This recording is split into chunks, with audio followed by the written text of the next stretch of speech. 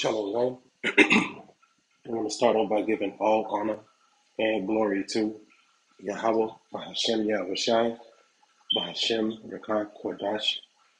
Double honors to my elders and apostles at Great Millstone. Shalom to you men and you women out there who's doing this work diligently and chiefly keeping the faith, making your calling and your election sure. It's your brother Kazak Rekah coming back at you with another video through the spirit of Yahweh, Bahashem Yahushai, of the GMS company in Gary, Indiana. Hopefully this is edifying. I'm going to get right to the point over in Sirach chapter 2, and I'm going to start at verse 10. It says, "Look at the generations of old and see, did ever any trust in the Lord and was confounded? Or did any abide in his fear and was forsaken? Or whom did he ever despise that called upon him?" All right. So what is this letting you know? This is faith right here. This is a faith booster, right, that I'm going into, that I'm reading about. Right here in verse 10, it lets you know that anyone who ever put their trust in the Lord, anyone who ever truly abided in his fear, anybody that called upon him was never forsaken. He's asking this question to you, whoever is reading this. He's asking you to what? Do the test. Do the test yourself. Look and see who we ever forsaken that truly called upon him. And once you actually go and answer this question, do the research, you'll find that no one on the face of the earth who truly abided in the fear of the Lord was forsaken. No one. All right? The Lord has protected every single person who truly served him, who truly trusted in him, who truly feared him. He saved them all. Okay? You cannot find no one in history who the Lord has forsaken and truly called upon him. All right? So this is a faith booster, man. You have to believe this too as well. All right? Sirach chapter 2 and verse 10 again says, "Look at the generations of old and see, did ever any trust in the Lord and was confounded?" He told you to go back and check the history, man. This is what the Lord is saying here. Go back and check the history and see whoever he despised that truly trusted in him. Who have he despised that truly trusted in him? You can't find it. All right? You can't. All right? You can go do the test yourself. Answer these questions yourself so it can build up your faith. Go into the history and see. That's what the Lord is telling you to do in verse 10. Sirach chapter 2 and verse 11 says, "For the Lord is full of compassion and mercy, long-suffering and very pitiful, and forgiveth sins and saveth in time of affliction." So what's coming upon us? Jacob's trouble, a great time of affliction, famine, pestilence, neighbors spoiling each other's houses for goods. A crazy time is coming upon the earth. All right. But the Lord is the one who saves his people in the time of affliction. He's the one that comes in and deliver you from your downfall, deliver you from your destruction. All right. Think about the times when you were in your own lives, like right now.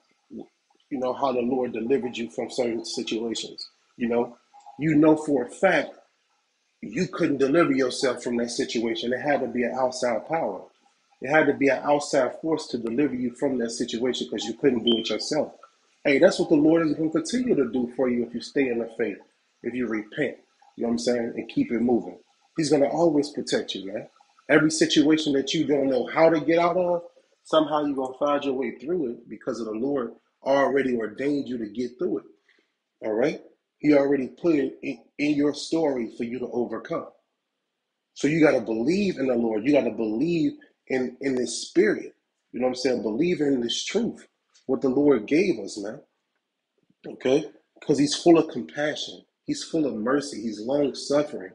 All right? He forgives the sins, man. So turn to him and repent. You don't got to say a lot of words or none of that, man. Just say the Lord's Prayer. Hey, the scriptures tell us that he know what we need before we even ask for it. So just say the Lord's Prayer and keep it going, man. Keep it moving. Don't go up with many words and babble and shit like that. No, man. You know, keep it short and precise. The Lord know what you need before you ask for it, man.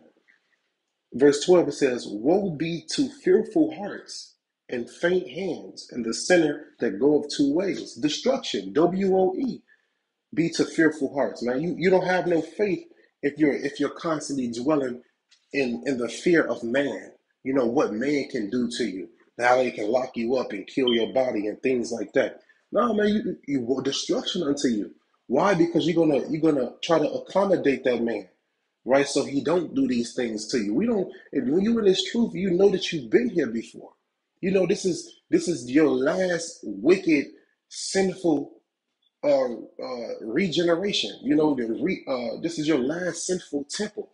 You know, before you get the new temple that will never go off. You know, hopefully I'm a part of that number. Hopefully the people that's listening is a part of that number. You know, this is our last vessel of destruction. You know, we want to be up there with the Lord. And to be absent in the flesh is to be present with the Lord. You know, we want our bodies that's in heaven, man, to be on earth. You know, that's what we want. We want our heavenly bodies on earth. You know, that's what we want, man. So we, in our minds, we're not thinking about that fear. Now, according to the flesh, you know, you have some fearful moments because you're in the flesh. But when you occupy in the spirit, hey, there's no fear in prophecy because it's going to happen. Whether you like it, accept it, believe it or not, it's going to happen. So this is Sirach 2 and verse 12. It says, woe be to fearful hearts and faint hands and a sinner that goeth two ways. Amen. You going back and forth, you know,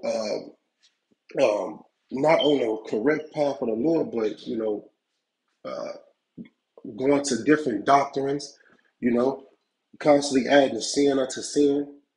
You going two ways. You going the opposite from the Lord. And there's many paths that lead to destruction, but it's only one narrow path that leads to salvation. You know, you got to be on a path of righteousness, constantly repenting from your sins instead of adding sin unto sin. You know, this is Sirach chapter 2 and verse 13. It says, woe, W-O-E, unto him that is faint hearted. So destruction unto you if you are faint hearted, you know? Destruction. Let's get the definition, faint hearted.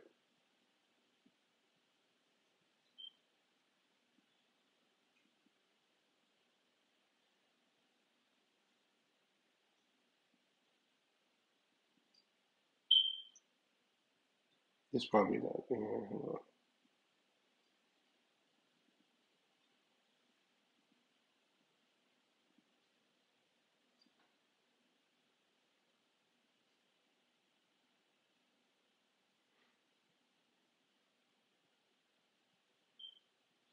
Let's get the definition of faint hearted with the proper context. Tender, soft, delicate, weak, weak of heart, timid, you know, I think it's wrath, wrath, adjective, tender. So the woe unto them with a weak heart, a weak of heart, timid. Not saying weak heart like your heart is actually like weak. It's talking about your mind. You're weak minded, right? You don't have faith. All right. Faith is the gas to all of this. If you don't have faith, of course you're going to be delicate. You're going to be weak, tender, soft, right? You don't have faith in the prophecies. Right? You see Esau, he's got guns and weapons and things like that. You trusting in that because you can see it. But guess what faith is? Let's get it in Deuteronomy, not Deuteronomy, Hebrews real quick, and then we're gonna come back to that. This is what faith is, man. Hebrews chapter 11 and verse 1. It says, now faith is the substance of things hoped for, the evidence of things not seen. All right? This is what faith is, man. All right, faith is what? Us hoping to be part of the elect. Faith is us going out on the highways and the byways, trusting that the Lord will protect us and allow us to go back home to our families. You know what I'm saying? Until He return. You know, faith is knowing when you step out and you don't have no food, you don't have, you know what I'm saying, the things of this world anymore because you did not accept the MOTB. So now you're a pilgrim. Faith is knowing that the Lord will deliver you from that situation. All right? Faith is knowing that the Lord got you regardless. Faith is knowing, like we started with in Sirach chapter 2 and verse 10, faith is knowing that the Lord will never forsake you if you truly trust in Him. Okay? That's it, man. That's what faith is, the evidence of things not seen. Hey, believing in the Lord, fearing in Yahweh by Hashem Yahweh Shai is faith.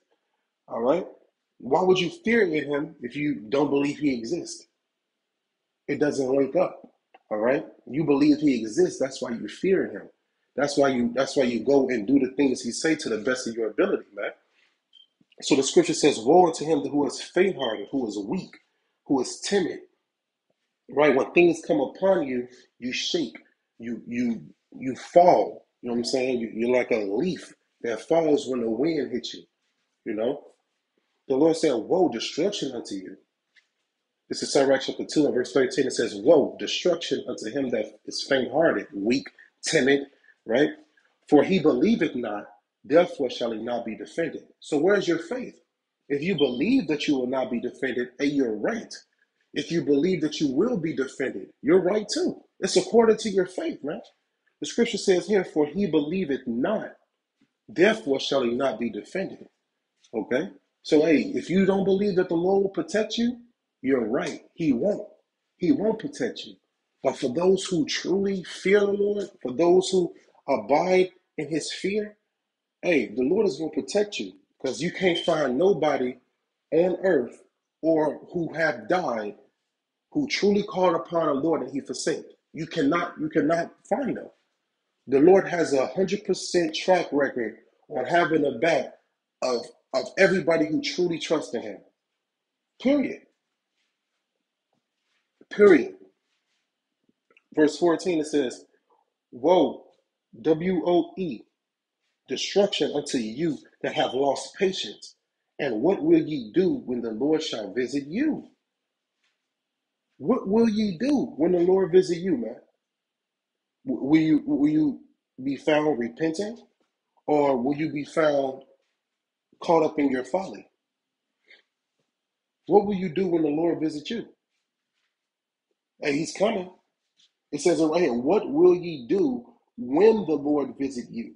It didn't say if the Lord visit you. It said when. So He's coming. He's going to visit you. What will you do?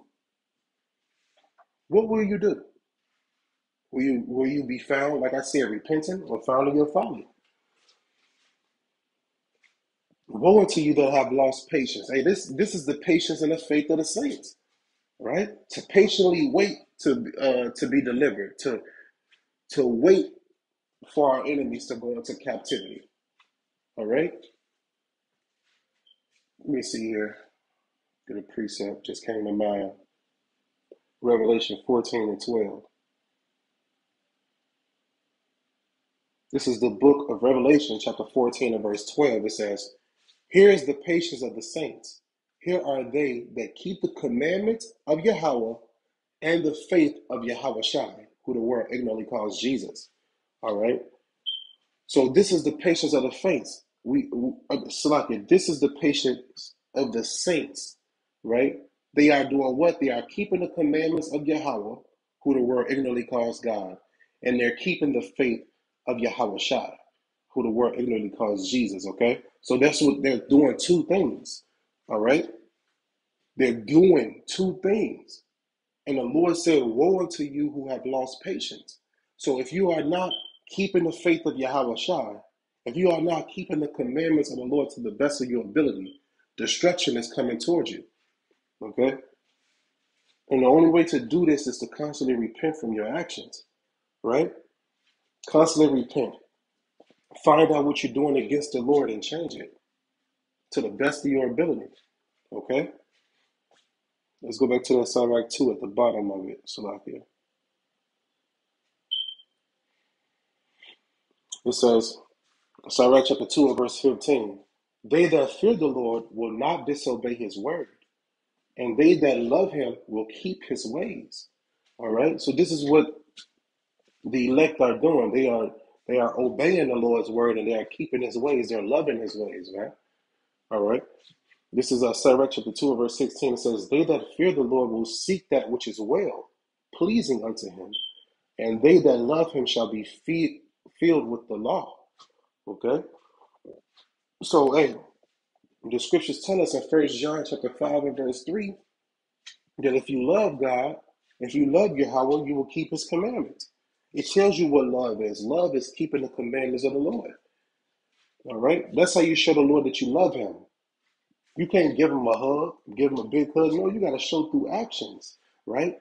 You can't go up there and hug the sky. No, man.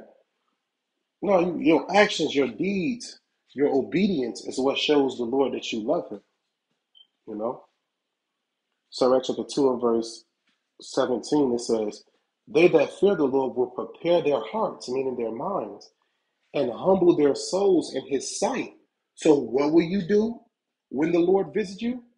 What should you do when the Lord visits you? Here go the answer. You will prepare your mind. You will humble your soul in his sight. You will humble your soul, man. You will repent. Know that you are filthy. Know that there is no man on this earth that sinneth not. So you got to constantly repent. All right? Over and over again. The scriptures tell us that the simple thought process of foolishness is sin. Okay? So, hey, we are filthy. We are caught up in these minds that we cannot control. Thoughts come in our heads that we cannot control. But you got to repent and keep it moving, man.